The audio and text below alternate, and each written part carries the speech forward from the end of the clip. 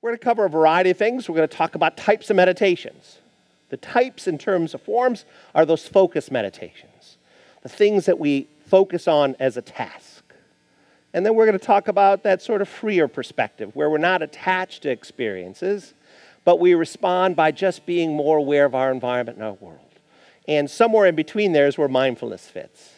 We're going to talk about some of the ones that come from various countries in the East and how they develop, and some of the ones that we still use. We're going to talk about some of the research of the benefits of meditation. And the newest research from Stanford and from Harvard and from a variety of places suggests that the brains change in terms of these patterns.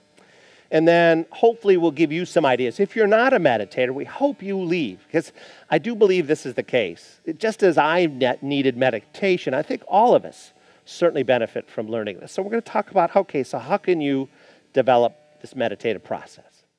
And I love the research. If you want to look at some absolutely wonderful research, look at Dr. Davidson's research from the University of Wisconsin and the Weissman Center, Dr. Lutz's as well. And they focus on how it literally changes your brain and strengthens those parts of your brain that allows you to feel what Dr. Brene Brown would call vulnerability in a more effective basis. So let's talk about Zen. Speaking of Eastern, let's talk about Zen meditation. Of course, it became very popular in the 60s and 70s as well. The Zen of things, basically, it is what it is kind of models, and that's kind of what we're suggesting. Not thinking about anything is Zen. That's the comment that we typically see. Once you know this, walking, sitting, talking, all that's Zen potentially, if we just are in the present of the experience. And this is the person who sort of brought Buddha-dhamma. Buddha-dhamma brought this to Zen teaching, really to China, bringing Zen to China, and brought the whole notion of this perspective. And it really didn't do anything for about 200 years after his death, so he didn't reap the benefits of it, unfortunately. But he probably did because of his perspectives, and now many, many people are Zen Buddhists. I always think of this, and I'll do a translation for maybe more faith-based perspective. When I teach Zen meditation to people, I talk about like centering prayer. The focus of listening is really what it is.